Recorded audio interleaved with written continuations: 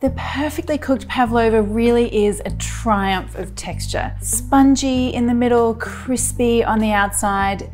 This is the challenge, my friends. Let's go through it together. I mean, the great thing about pavlova is like it's really light, so you can literally just like really eat a lot of it.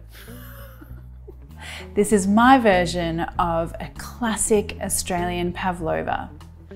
So when you're half Thai, half Australian, you're eating a lot of like Thai mango sticky rice when you're growing up, but you're also eating a lot of pavlova.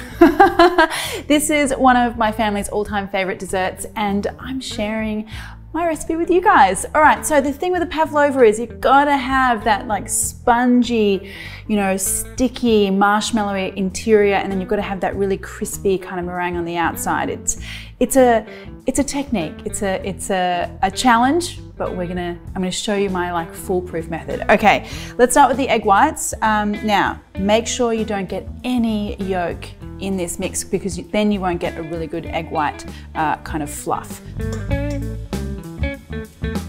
So just be careful with getting the yolk out. Now I like to just tip it straight into my hands because there are no sharp edges in your hands, unlike the shell. So you can just kind of move it between the two, just gently get that egg white off. Now the size of your eggs are important here, and in the recipe that I've got on my website for you guys, I've actually given the measurement of the egg whites in grams so that you can measure out exactly the right amount of egg white. You don't have to rely on, you know, big eggs, small eggs, you know, they can all be different. Okay, so this is where we get to like the secret tips kind of part. Everyone has a different way of making a pavlova. This is mine. I like to get in here straight away with some really high speed beating first of all, before I add anything else.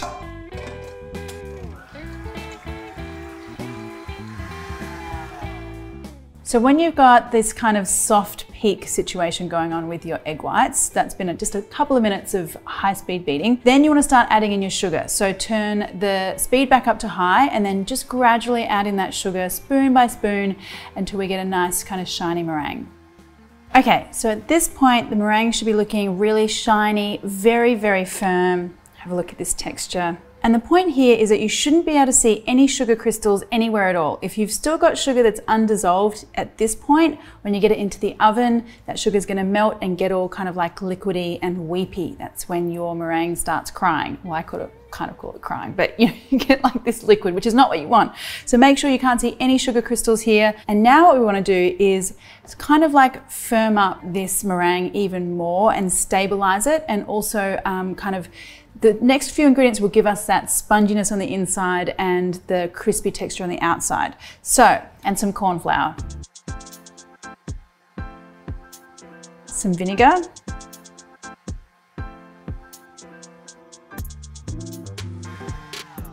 Okay, so check out that texture.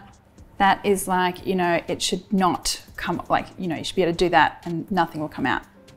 It's also a good time to taste. Yum. Now before I get the meringue out, I just want to make a little sort of circular guide on my baking paper here. I like to go with about a 20 centimeter diameter for this amount of mixture. So let's put a plate down, trace around there.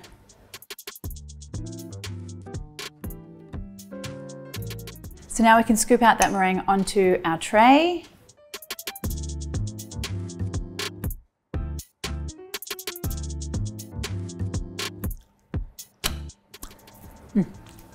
So much licking when you're making dessert.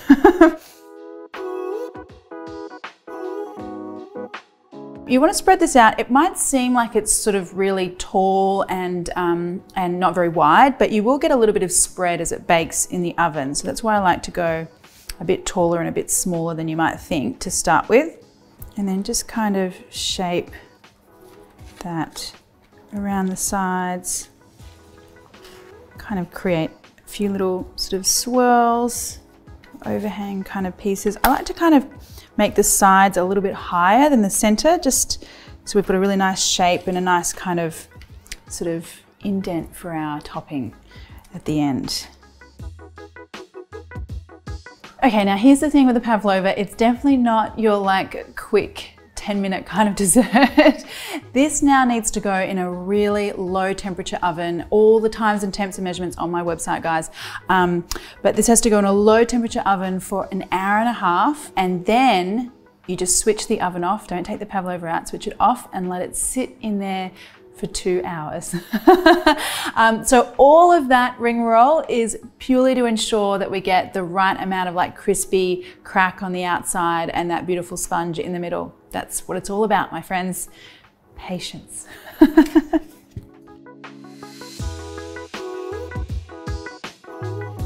Okay, so to add a little bit of like extra sparkle to our pavlova, I'm gonna do not just a whipped cream, but a coconut whipped cream.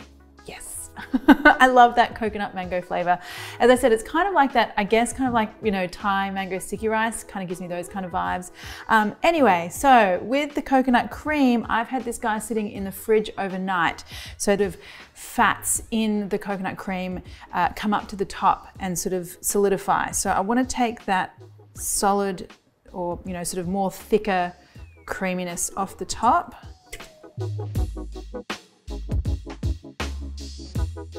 And I'm also going to add some regular thickened cream. So thickened cream kind of is called a lot of different things in the world, so you guys have told me. I believe in the US this should be double cream. In Australia we call it thickened cream or pouring cream. Look, any kind of cream that you use for whipping, that's the one that you want. And now some icing sugar. Now this just needs to get whipped.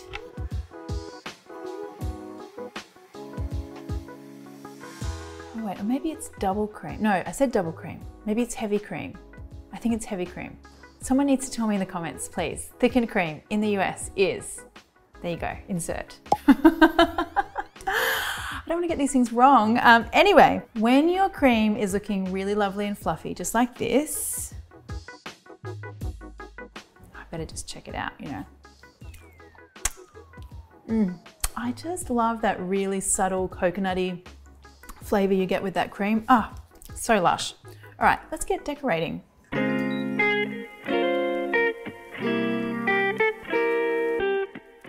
Now that is such a thing of beauty.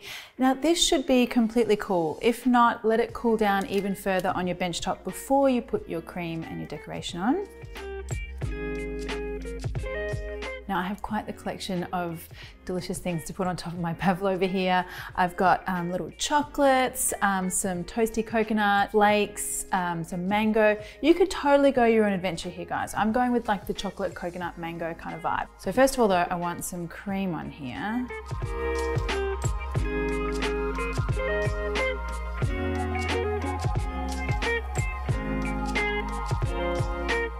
And then I want to kind of just drape those lovely slivers of mango all over the top.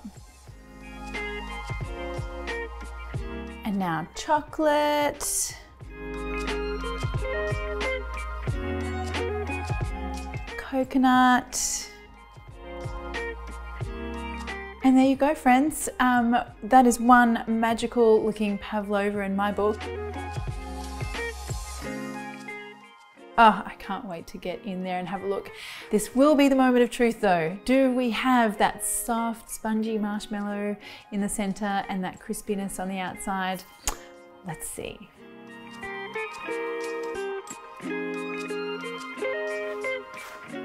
Oh, wow.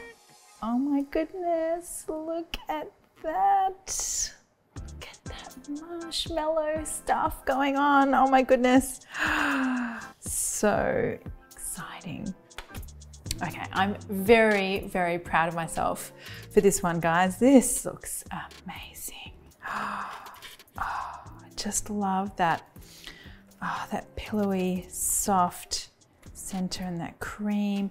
And you know what I love about this? So I've purposely kept the pavlova itself very classic in terms of flavor so that you can play with the flavors on the top. So I'm just gonna try out the pavlova part and we'll see.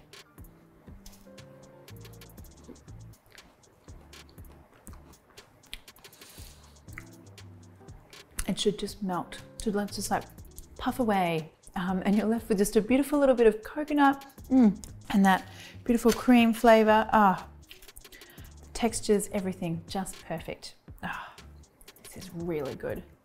Yum.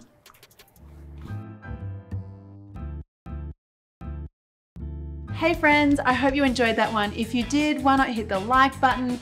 And even better, I would love so much if you would subscribe and even hit that little bell button so you get notified every time I release a new delicious video. Thanks guys.